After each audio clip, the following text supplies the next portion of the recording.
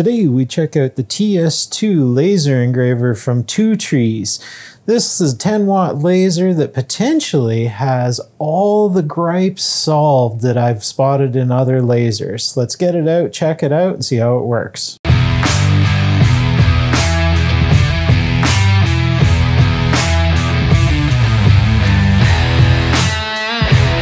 Okay, this laser cutter comes as a monster in 3 separate boxes. I accepted this laser cutter for review expressly because it has a list of features that are just second to none. You guys know I'm a huge fan of laser cutters for making and DIY, and lately these 10-watt diode lasers coming on the scene have had some pretty tall promises. So really good instruction manual. Some materials to work with, just looks like, it actually seems like vinyl. Some wood, yeah, standard stuff. As you guys know, I take packaging in these high-dollar items pretty seriously, and this is packaged extremely well. Good form-fitted laser cut foam, and no issues. It's actually very, check out how thick, it's double this thickness. 2 of that one away from the outside of the case, so the odds of you getting into trouble and it hitting, like punching through, pretty low. Very cool, really well packaged. Everything is in its place and really professionally done. I like the look of this. Oh, look at this. Check out the anodizing. Manual Z-axis movement, nice knob. Love it already. Very cool. I'm excited. See if we can get everything out of all 3 boxes and lay it out, and then we know what we're up against and we can start having a look at the manual. With everything out of the boxes, I'm going to go ahead and lay things out in somewhat of a logical order, and we'll start assembling. Quick inspection for any damages, and I found none. This thing looks like it came through in fine shape.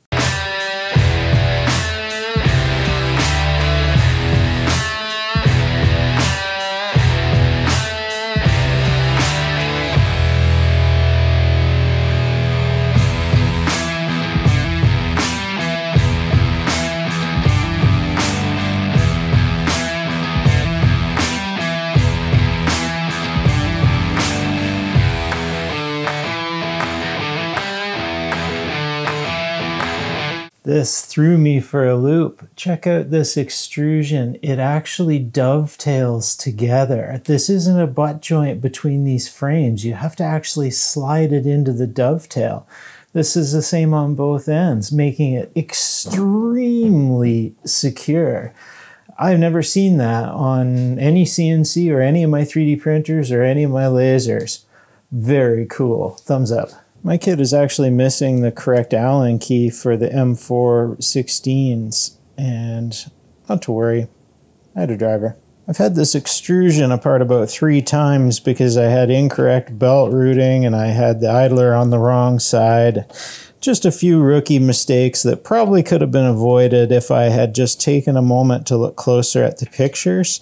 Yeah, easy stuff though. One more little gotcha, even with all the tension removed here, I still didn't have enough slack to get the belt over the idler. So when you run into something like this, just step back and think, what other way could I do it? In this case, I just removed the grub screws from the idler and then slid the frame forward, slid the idler on, and tightened it all back up. And this belt is almost tensioned with all the tension removed, so it could leave a little bit more slack, but it's actually just fine.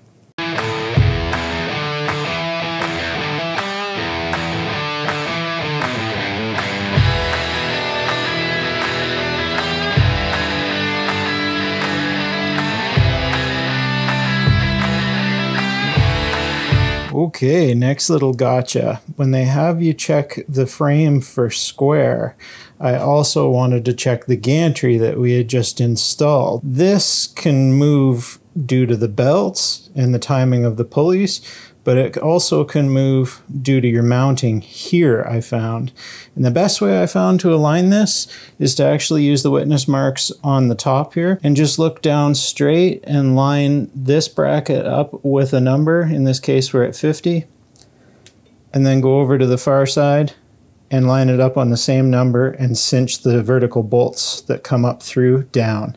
And that comes up with our perfectly square gantry when I check it, and it's very repeatable.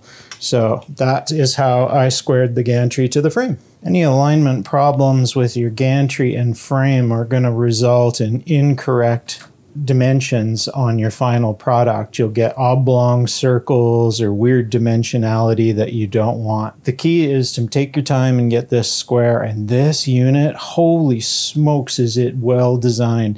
This is one of the most robust frames I've seen yet. I like it. I see no reason that this would ever shift. You could tweak this and bend it around, and I don't think it's going to deform. That's pretty cool.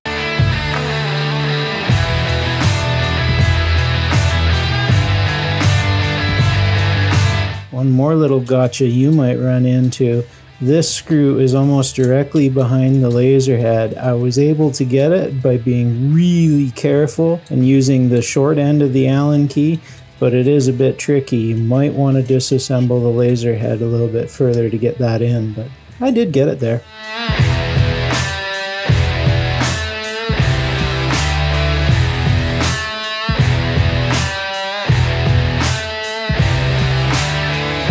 Drag chain instruction area isn't just the most clear, so if you have troubles, you can refer to this part of the video here. They are super easy. They just bolt down 2 bolts there, 2 bolts there, 2 bolts there, 2 bolts under here, and our limit switch is our mount. And the limit switch lines up with the gantry, everything works. That is quite elegant. The fact that it has drag chains at all is a huge selling point, but having a good drag chain system that makes sense and is out of the way and there's no loads on it, and I just love it. That is really, really cool. We just have to wire manage this when we're done, once we get it moving around and test it out, and that's about it. And this is what we end up with. What a sexy machine. This looks way better than some of the other ones on the market, aesthetically, mechanically, and electrically. One small item before we take this out to the shop and get it going. There's just a little bit of lash in these rollers here that we can take up. These are on eccentrics, just like any other 3D printer, and they include a wrench for you, so you can tighten these up. You just want to apply a little bit of pressure with the roller on the eccentric to the channel and just take this little bit of lash out of there, which is a very small amount compared to the per gear I tested. This is a pretty robust laser setup. I will mention, though, I am a little concerned about the side rollers. The direction that they've oriented these is really good for keeping the gantry low and confined, just beautiful. But our bearings are loaded the wrong way. Our bearings are loaded a side load on them here on the channel, whereas this is designed to be vertical. I don't foresee it being a problem, and they're adjusted beautifully. There's no lash in there. They did a wonderful job from the factory. It's something you want to check on yours, because if there's any lash in there, this can wander and pivot. Easy thing to fix. It may not be a long-term problem. There's very little weight on this gantry, but it is something worth noting. It's best I show you how I adjust these rollers on all 3D printers and these laser cutters. This roller was loose on here, and you could feel so by the way it was rotating when not in, like, no load on it and not in contact. That's the way it was when I started. All I do is use the eccentric and just take up the lash so that there's no movement in it anymore, no free play. You don't want any more than that. You don't want to load it into the channel. You just want to take up the lash. And the back side was the exact same way. This side I haven't adjusted yet. That wheel is free moving. Oh, interesting. They don't have eccentrics on both sides. The eccentric is on the outside only on this one. So we'll just give it a little bit of tension. And right there, that took it out. Nothing to it. And same with the back side. It's just a little bit slack. Quite a bit slack, actually. There. That's snug. Nothing to it. That'll take the lash out of our rollers and allow our gantry to track straight. Easy, easy. If you end up with any rubber powder or shavings from these wheels or deposit on your extrusion here, you've got the idlers too tight and you need to back them off. There's too much preload and they're squishing into the channel and wearing. You don't want that, so keep an eye for that. Beauty. Let's get this thing out to the workshop.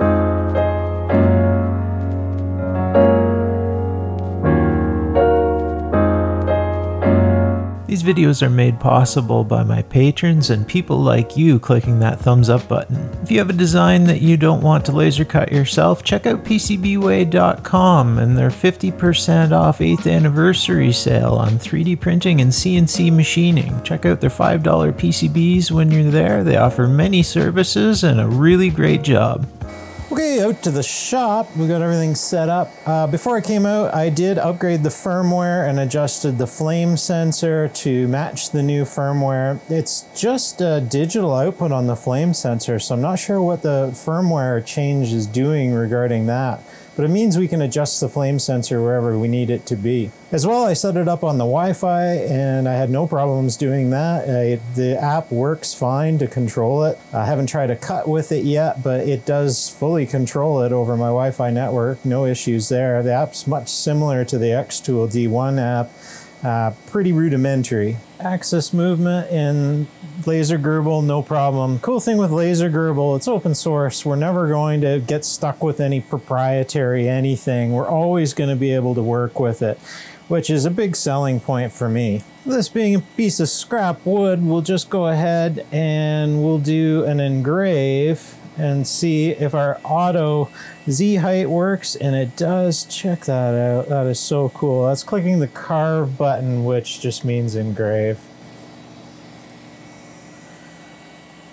And I hit go in Laser Gerbil, nothing to it. Lots of smoke off of this. My fan's doing a good job getting it out. There should be a video up on the channel either now or sometime soon with this fan setup. Completely 3D printed, works pretty good for pulling the smoke out of here. Just like that, we are done.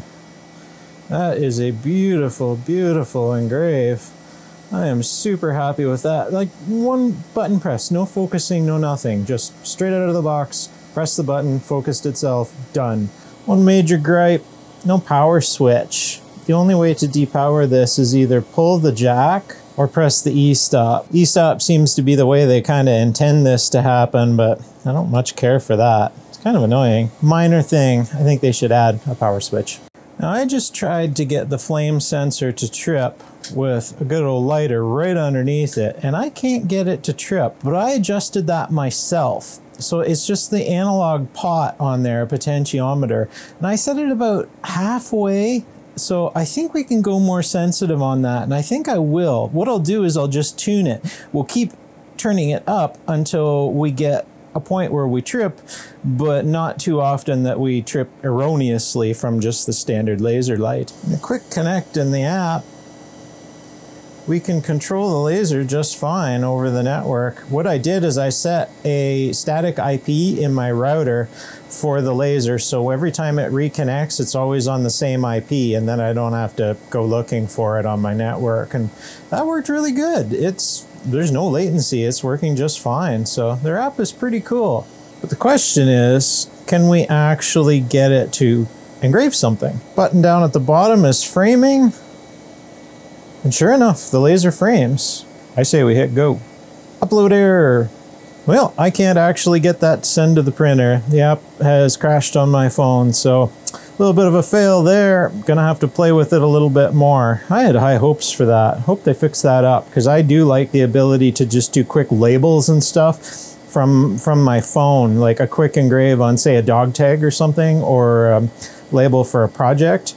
It's nice for text. Laser Gerbil is just awesome for pulling in any design. I hit vectorize on it, boom, we have an outline that we can cut. Really cool.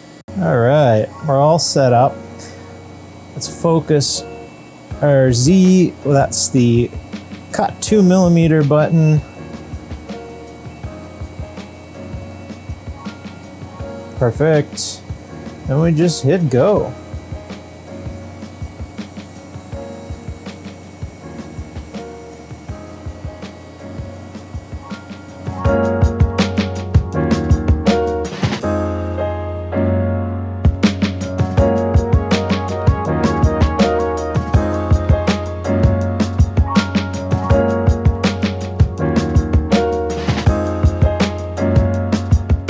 Absolutely lovely. One pass, no problems. Punch out, no issues. That was at 200 millimeters a minute, and those are perfect cutouts. Actually, those are really great. Those rival my K40. Wow. So see how they're not black, they're more brown. I don't know whether that's coming through on the camera, but you want to go for a brown, deep dark brown, not pure singed black. This last one, there's an error in the vector eyes. That's an error in the file, not the laser. But that's a perfect cut through. I'm happy with that. Only one tiny spot right there didn't get it, and that's usually an indication that the glue was different in that area. Okay, I resized that file down a touch. Let's see if we can replicate our results.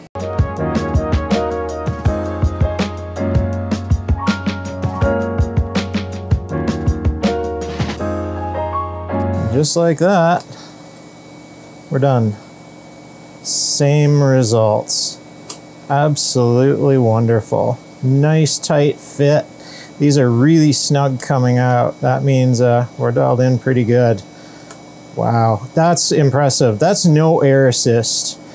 So this has the tube for the air assist right here, included from factory with the valve. Line runs up through the gantry, through the drag chains. Everything is just wonderful. And for those of you who have seen my other reviews of other lasers on this channel, you know I don't run a laser cutter without an air assist. The results just are never as good, and you run more risks of fires and flare-ups. This is downright impressive for no air assist. That I did not expect. So what do I think? This is a top tier laser for the price, no doubt about it. This thing is positioned to take some market share from the leaders without a doubt for a robust construction, full functionality, safety in that there's drag chains to keep the wiring from getting into the laser, easy to work with the Z. We can manipulate that ourselves without having to push on steppers and stuff. Just all around impressive. I like the safety aspect here. If you have little kids or whatever and they love to sneak into the room and look up over the table, well, this is supposedly laser safety glass. I wouldn't rely on it, but as a line of defense, yes. Cons, I'm not sure what's going on with the flame sensor. Really cool. I love the fact this is mandatory going forward. I love that they have a flame sensor. But this one I'm gonna have to play with. So we'll do a follow-up, see if we can get that working reliably. Shouldn't be a problem. No power switch, very sad about that. That's a simple thing, easy thing. Documentation could have been a little bit better. The program, it's for updating firmware and setting up your Wi-Fi. Defaults to Chinese on my PC, but I just use the Google app on my phone, not Translate, just the app, and it overlays the English text, no problem. Super easy, it worked 100%. Would I shell out my hard-earned money for this laser if I was buying it? Absolutely. This is a contender if you're in the market for a mid-range laser cutter to the high end for a diode laser.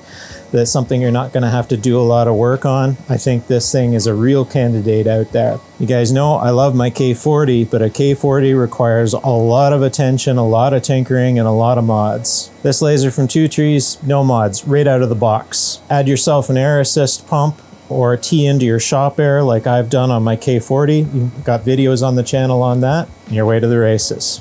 Don't forget to click a thumbs up on your way out. Hope you enjoyed this video. Check out the other laser videos on my channel.